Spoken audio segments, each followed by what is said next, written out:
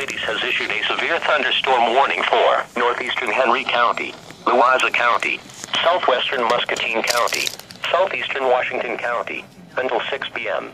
At 5:17 p.m., a severe thunderstorm was located near Winfield and moving northeast at 35 miles an hour. Expected hazards include quarter-size hail and 60 miles an hour wind gusts. Severe weather has been confirmed by train spotters. The following impacts are expected. Hail damage to vehicles is expected. Expect wind damage to roofs, siding and trees.